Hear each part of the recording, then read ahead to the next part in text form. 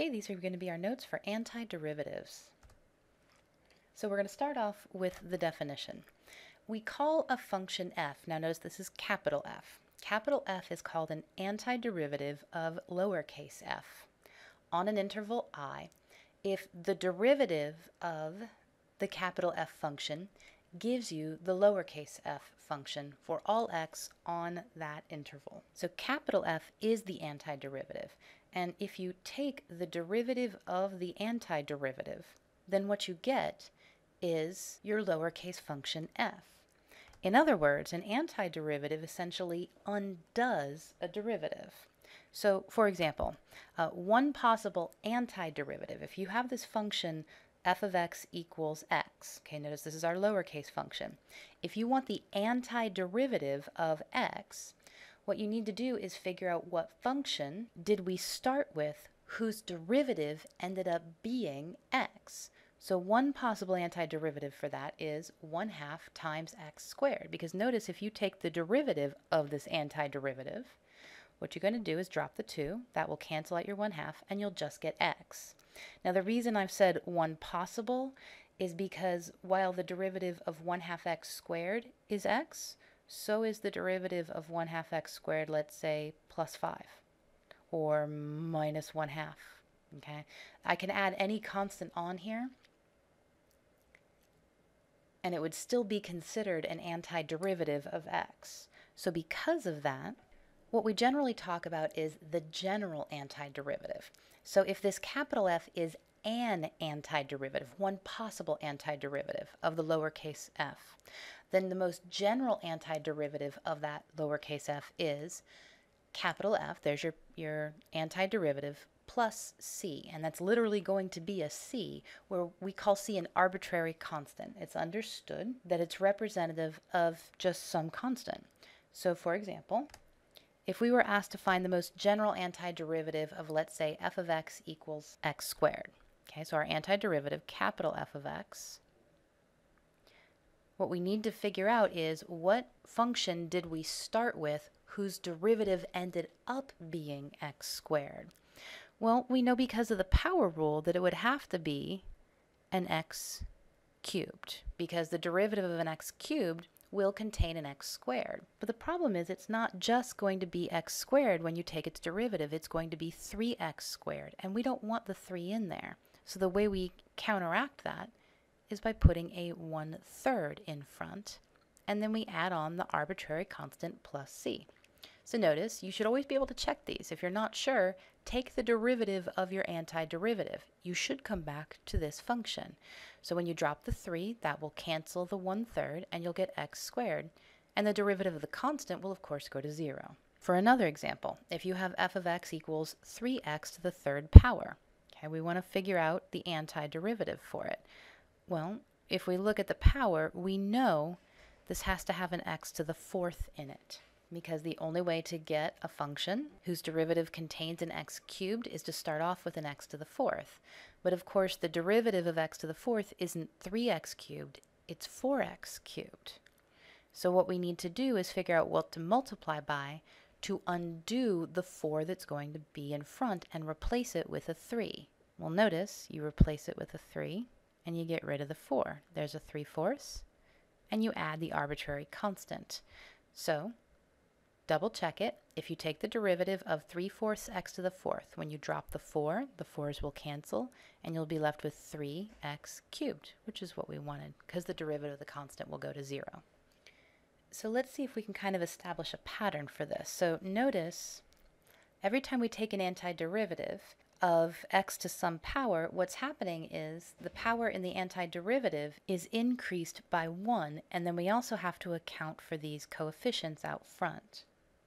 So what we notice is that in general, the antiderivative for x to some n, and that's just some power, the antiderivative capital F of x is given by, here's your x increased by 1 on the power. So the power goes up by 1.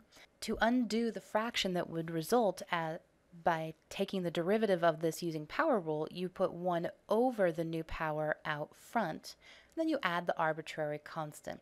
This will actually work for all x to the n except for 1. If n equals -1, now we have problems.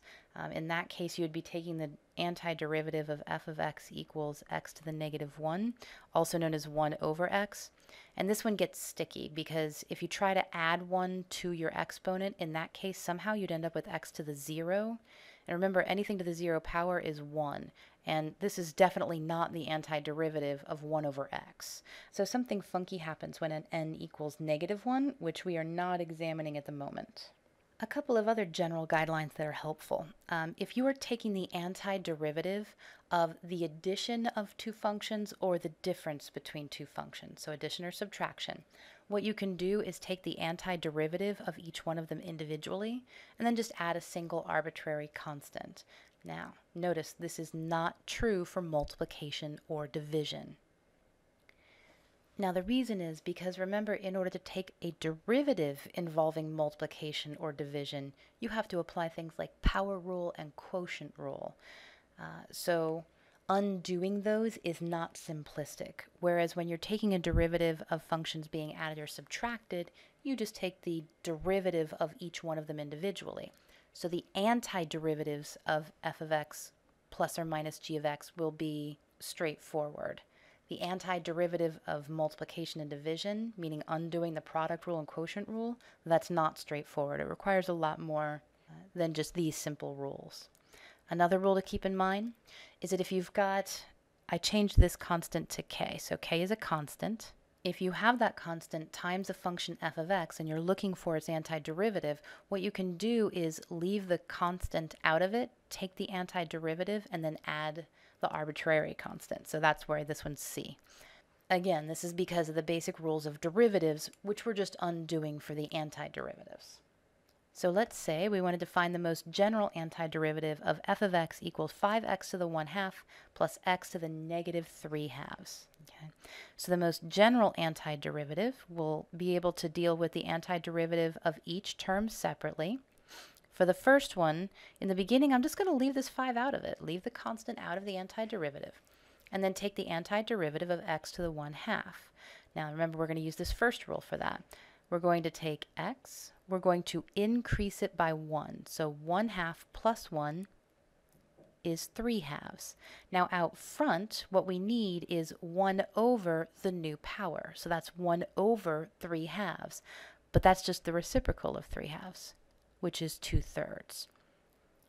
That's the first term. For the second term, we'll have x. We will increase the power by 1, so we'll have -3/2 plus 1, which becomes -1/2.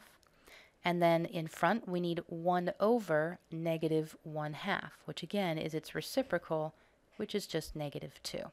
And then we add our arbitrary constant. Now let me clean this up a little bit. So my antiderivative, once I clean this up, is going to be 10/3 x to the 3/2 minus 2x to the -1/2. Or you can write it as 2 over the square root of x. Either one's great. And again, if you're not sure, take the derivative of the antiderivative. You should come back to that function right there. The other thing we want to take into consideration when we're looking at antiderivatives, remember, we also know the derivative of our 6 trig functions. Things like the derivative of sine x is cosine x, the derivative of cosecant x is negative cosecant x, cotangent x. So if we know their derivatives, we should also be able to work with them as far as antiderivatives go. So if f of x equals sine x, then capital F of x, its antiderivative should be, now you can start off by thinking of it as cosine x, because we know sine x and cosine x are related by derivatives, but if you take the derivative of cosine x, you don't get sine x, you get negative sine x. So in order to counteract that negative, we need a negative in front, and we add our arbitrary constant. If we wanted to take the antiderivative of cosine x, well, what function do we start with whose derivative is cosine x?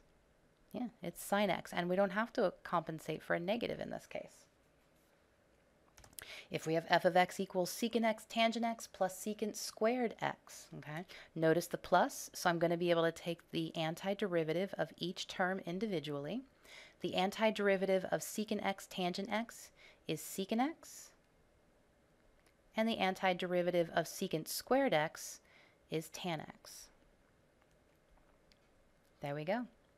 Now notice this does mean there are only 6 types of trig functions, barring any constants, that I can ask you for the antiderivative of. So for example, I cannot ask you, hey, if f of x equals tan x, what does capital F of x equal? What's the antiderivative of tan x?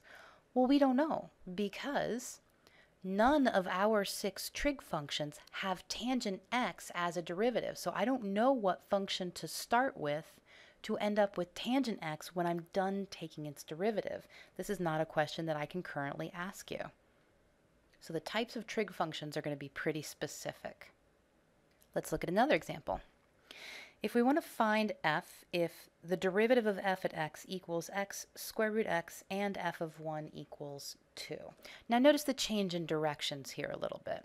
We're now looking for a lowercase f, but don't let that confuse you. Notice what I've given you is the derivative. So this question is stated differently, but the idea is the same. I'm looking for the function to start with whose derivative ended up being x times the square root of x. So even though it's written differently, we're still looking for the antiderivative of x square root x. The other thing that's different about this example is we've been given this condition, that when you plug 1 into the function f, the output should be 2. We'll come back for that one in a second. So first, let's start with f prime of x equals x square root x. Now be a little bit careful. Remember, we just said if you want to find the antiderivative of something and there's multiplication involved, you absolutely cannot just take the antiderivative of x times the antiderivative of the square root of x. It's not going to get you the right answer. So how are you supposed to work with this one? Well, I've cheated just a little bit. You can rewrite this. Keep in mind, this is x to the first power times x to the 1/2 power. They have the same base, which means this is just x to the 1 plus 1/2, which is 3/2. Now the antiderivative is actually very easy because it's just x to a power. So we have x, we increase the power by 1, so instead of 3/2 it becomes 5/2. We put 1 over the new power out front, so that's 2/5, and we add on the arbitrary constant. So we've met the first requirement. This is the most general antiderivative of f prime of x equals x square root x. Now what we also need to do though is meet the second condition, that when we plug 1 in for x into f, not into the derivative, into f, when we plug 1 in, we should output 2. So notice when we plug 1 in, that's f of 1, we get 2/5 times 1 to the 5/2 plus c. That's our arbitrary constant. And when we plug in 1, the output should be 2. So when we look at this equation, notice what that's going to allow us to solve for. It's going to allow us to solve for that arbitrary constant. So 1 to the 5/2 is 1. We get 2/5 plus c equals 2, and just subtract 2/5 from both sides, so that c is 8/5. So if you want a function that meets both conditions, its derivative is x to the 3/2, and when you plug 1 in you get 2, the only function that meets that condition is this one, 2/5 x to the 5/2 with this specific arbitrary constant, so plus 8/5. So when you see problems that give you some kind of condition, what that's going to allow you to do is solve for your arbitrary constant. Okay, let's look at one more. A particle moves in a straight line and has acceleration given by a of t equals 6t plus 4. Its initial velocity is given by v of 0 equals -6 meters per second, and its initial displacement is s of 0 equals 9 meters. Find its position function.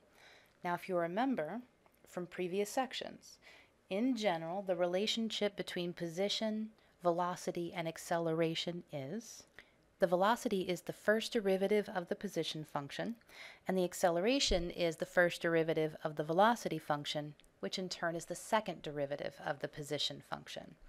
So we have that relationship already established. But in this case, we've been given the acceleration, and we're looking for the position function. So instead of taking derivatives, we're actually looking to take antiderivatives. And in this case, it's not one antiderivative we need, but two. Notice we've also been given two conditions. So chances are we're going to be able to solve for both arbitrary constants. Let's start with the acceleration function.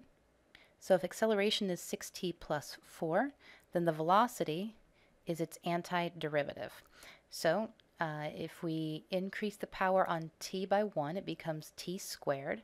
Now we would need a 1/2 in front of this, but there's already a 6. So 6 divided by that 2, or 6 times that 1/2, is going to be 3t squared.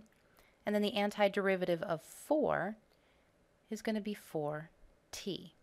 Plus some arbitrary constant. Now we know from this condition that when we plug 0 in for the time, which means this zero's out and this zero's out, we get plus c, that the result should be -6. So in this particular case, c is -6. So my entire velocity function is 3t squared plus 4t minus 6. And we repeat the process one more time to get the position function. So s of t should be the antiderivative of the velocity. So that's going to be t cubed plus, that's going to be 4 times 1/2 t squared, so that's 2t squared, minus 6t, plus some other arbitrary constant. Now I'm going to change the letter because I don't want there to be confusion. I don't want to use c again, because if I use c again, you might think that it's the same as the c that's up here in the velocity function, and it's not. So that's why I'm just going to change it to d. It still represents an arbitrary constant.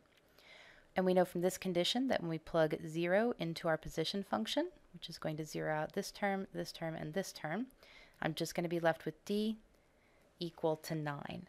So the position function, s of t, for this one is t cubed plus 2t squared minus 6t plus 9. And that's going to be meters. And that's our position function.